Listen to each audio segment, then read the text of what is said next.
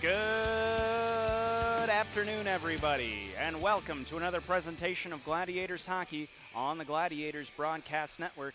As today, your Gladiators are back at home one more time before the Christmas break, before the team sets apart on their own separate journeys back up north or staying here for the holidays. So before we get to anything, let me just say happy holidays, everybody. Lee will have to go out to play. It's Llewellyn up ahead to Everson out at neutral. Everson across to Pierre Zabatel, feeds him, Nunn scores! A gorgeous feed from Casey Piero Zabatel up to Gary Nunn. Nunn will tuck it in the near side corner of the net, and the Gladiators have the 1-0 lead. Llewellyn, top of the zone, near side point, Lombardo. Down low, this is Everson. Back up top to Llewellyn.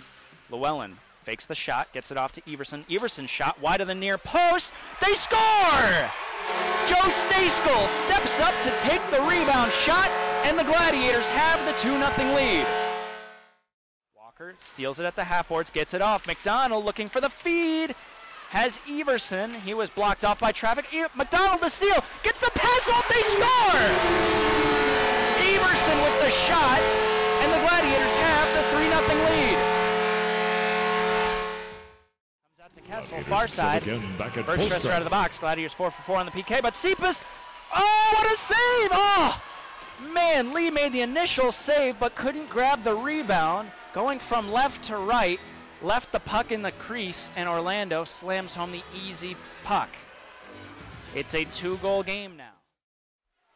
It's going to be Melindy, near side of Southorn. Southorn crosses the line, still has possession, gets the pass up, Nunn scores!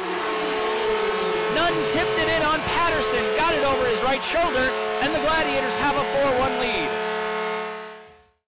Springer pushed off the puck, cycles it behind, only one there is Sauvé.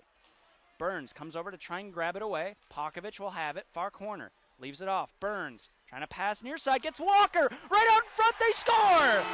Jeff Pokovich!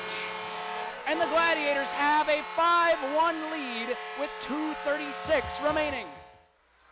It'll be left behind the net, and the Gladiators will win this one. 5-1 your final. A fantastic all-around effort for the Gladiators here at the arena at Gwinnett Center, and it's a fantastic way to go into the Christmas break.